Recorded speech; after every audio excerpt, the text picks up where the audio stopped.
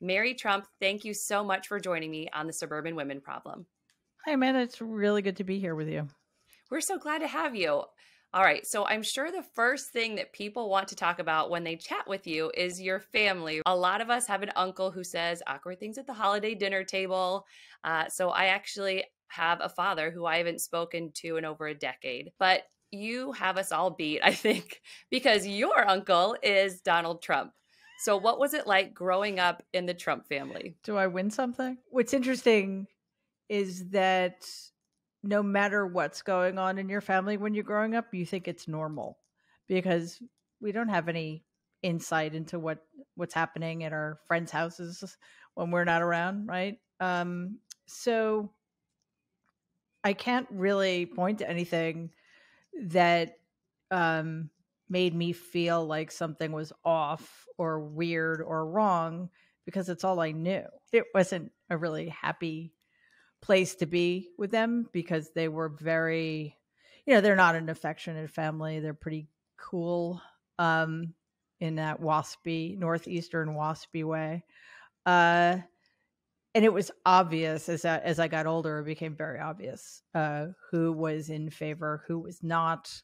The misogyny was impossible to ignore. Not that that's what I would have called it, of course, but clearly women were not valued in any way, shape, or form. My dad was the black sheep.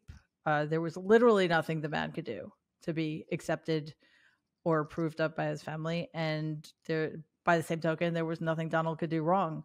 There was literally nothing redeeming about him. So in retrospect, it's really confusing to me that anybody bought it. Wow. Wait, so when was the last time you talked to your uncle, to Donald Trump? The last time I saw him was in April 2017. My aunt Marianne was turning 80 and my aunt Elizabeth was turning 75. So they decided to celebrate their birthdays together at the White House, as one does. And at the time, Marianne was the only person in the family I was in touch with. We were actually pretty close. I felt like it was my responsibility to go. I didn't want to, but for her, I would do it. And I can't actually say that I had a conversation with Donald. I don't think people really have conversations of substance with him ever because he's not capable of it. But we did have a couple of interesting exchanges. I didn't actually speak to him until we were entering the dining room in the residence up in the West Wing. And he looked at me and he smiled and he pointed at me like the way as he points at people. We've seen that point. Yes. And he said, I specifically asked for you to be invited. What's funny about that is that it wasn't true, but that, I mean, I knew it was a complete lie. He knew it was a complete lie, but that he, in any circumstances, he feels the need to make that play at the beginning to make the other person feel indebted somehow. So that was fascinating. And I just laughed at him because it was just absurd. And at the very end of the evening, he looked at, it was 4 months into the administration, and he already looked really stressed out. And I just said, because I wanted to annoy him, I said, as many of us do, Donald, don't let, yes. I said, don't let them get you down. And he clenched his teeth and he said, they won't get me. And so far he's been right. So let's turn that sucker around, shall we? Your book, Too Much and Never Enough, was a huge success, in part because I think people wanted some kind of explanation for Trump. What is it about him, about Donald Trump, that you think appealed to so many people? I think the important thing in figuring out an answer for that, besides my getting my parrot out of the way, it's a Sebastian, everybody. An African gray parrot. Oh, I have a heart for birds. Nice. So I actually had a bird growing up. They're very cute pets. I think they're cuter pets than people think. They are. They're also a lot of work and very messy, but they're very smart. That is also true. I did learn that. It took me a really long time to figure out how to answer this question. And I think it's because I couldn't understand what people saw in him. And then I realized that the simplest way to understand this is that the things they see in him that they like are the things that people like us revile. They love the fact that he gets away with lying so much. They love the fact that he gets away with the criminality. They love that he says whatever he wants and suffers no consequences. I think the thing they most love, to use the word very loosely, about him is the fact that he is a total failure and yet has been allowed to fail upward spectacularly. Wouldn't that be nice if we could all envision ourselves doing the same, to fail and somehow get that promotion? Yeah, it's like a fantasy dream world that they're in. Like, you can keep failing and just keep working your way up. But I've never seen somebody less worthy, less accomplished, less qualified fail upward to that degree. It's quite something. What can we do to keep him from being elected again? I think it's better right now to focus our energies on people who maybe don't vote because they feel like they've been disenfranchised in one way or another, because so many have been, especially Black Americans.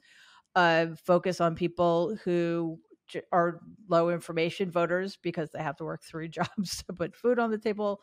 And it's all about getting out the vote and communicating. I think right now, because we don't have a lot of time left, and that's where I think our energy should be focused. Let's talk to our base. Let's talk to the people who really need us to turn out the vote and change the habits that they have in voting and get them engaged. Yeah, I exactly. And I really do wish the Democratic Party empowered its base the way the Republican Party caters to its base. Our base is a diverse coalition of mostly Black women and people of color, and who want everybody's lives to be better and want government to be used for that purpose. And the Republican base is a bunch of white supremacists and misogynists, et cetera. So, yeah, I think that's right. And there are suburban women who, I mean, they're busy, of all income levels, of all races. There are a lot of suburban women who I think have been left out of these conversations. So start having the conversations with those suburban women. And now you've, re-engaged or engaged voters who weren't voting before, and they're voters who you can talk with. That's a really important point. And we see what happened in Virginia, and which happened because only one side was talking to them. And they were, of course, lying and spreading misinformation, but nobody was countering it. Think about it. Glenn Youngkin got through that campaign without anybody, including anybody in the media and anybody in the Democratic campaign, calling him a racist, which is exactly what he is. Because they ducked away from the conversations that he was having a lot with women about schools and parents and, what we should do for schools, what we should do in schools. And then it seemed on the other side, the conversations weren't even happening. Exactly. I think that's absolutely right. Rachel and Alex were on your podcast a few weeks ago, and one thing you all talked about was the importance of calling things what they are. Lies are lies, racism is racism, and fascism is fascism. Why is calling things what they are so important? Because if we don't, it allows room for the kinds of misinformation I talked about earlier. First of all, I had such a blast with them. It was great. The thing is that, for example, with critical race theory, because there was no counter, because Youngkin wasn't called racist and his strategy wasn't called racist, he was able to make what was apparently for a lot of people a compelling argument. People were pulling punches. I'm not sure why. Yeah. It continues to mystify me. If we call things what they are and we get asked to explain why we're using the word fascism or racism, for example, we can explain why. We can educate people to understand why it's valid to use those terms, the ways in which the people we're describing fit that description. On the other side, we get called, Republicans call Democrats socialists, communists, Leninists, Marxists all the time. Ask them to explain what they mean, and they can't. But if you ask us to explain racism, fascism, lies, I've got an explanation. That's a good point. All right. So you just mentioned, so the Virginia race and, what was going on around race and education. How do we push back against it?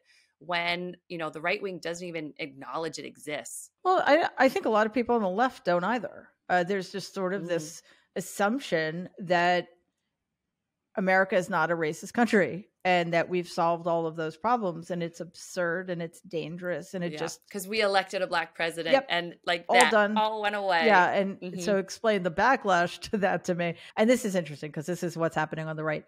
They're passing all this legislation so that people don't need to be subjected to uncomfortable facts, by which they mean they don't want to teach American history as it happened, because the real history. History. Yeah, because they want propaganda, not real history. Right, because they don't want white children to feel bad. But nobody's saying any of us is responsible for slavery, but we do need to take responsibility for the fact that we benefited from that system. We continue to benefit from that system. We continue to benefit from the fact that this is a racist country. It's just true. I'm not blaming anybody. I'm not trying to make anybody feel bad. I'm a white woman who grew up in the 70s. I benefit from that system enormously. And we cannot give up our white privilege. The least we can do is acknowledge it. I think that's an important point that you made, because you talked about these systems that we've benefited from. But their biggest worry is, you're going to make my white kid feel bad, right? But when you talk about systems, you're not talking about their white kid. You're talking about a system that kid had nothing to do with. Right. So their inherent worry of like making my white kid feel bad is completely erased by the fact that we're talking about systems that have disadvantaged certain people. Systems, Yep. right? So that's not making your kid feel bad at all. By the way, there's never been any concern about how Black children feel. Oh, I think that's such a good point. Before we go, we like to ask a few rapid fire questions. Are you ready? I think I am. Would you rather jump 100 years into the past or 100 years into the future? Oh, definitely the future.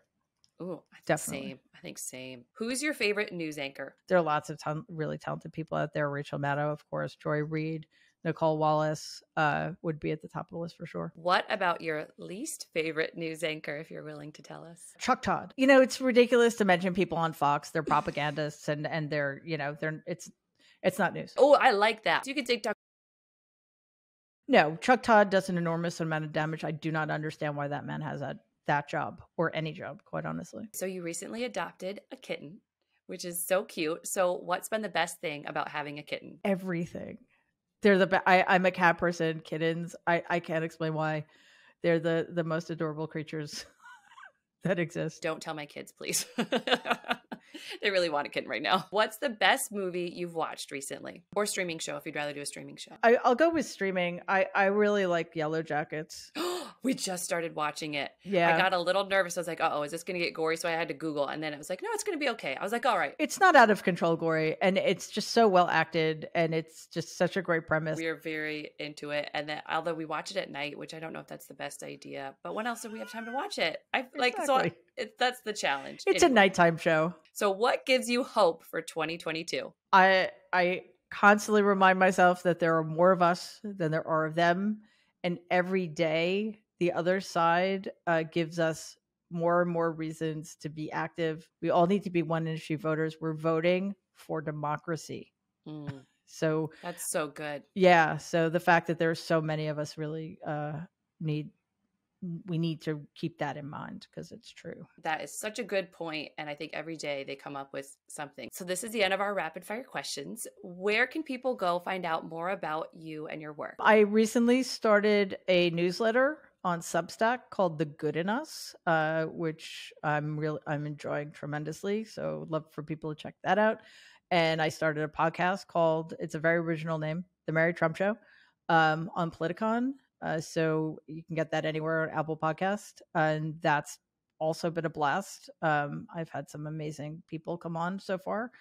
And follow me on Twitter at Mary L. Trump. Before you go, so what made you want to write about the good in us?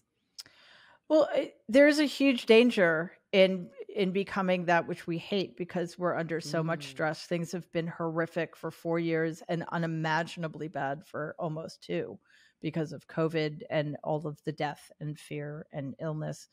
It doesn't seem to end. And if we do become them, then we lose anyway. And I think they're trying to use the good in us against us.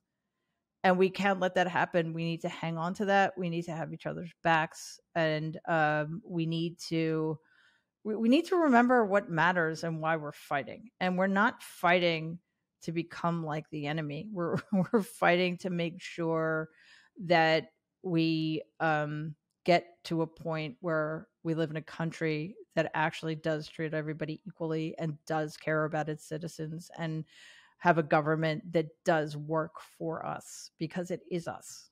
I love that. So I think about that I don't talk to my father for political and similar reasons, and I think I got to the point where engaging with him was pulling me to a place that I would lose that good in me, and it wasn't worth it. Yeah, I just want to say something really quickly, because that is so important. People think, "Oh, it's my family, I have to put up with all of it because it's my family." Well, you know what?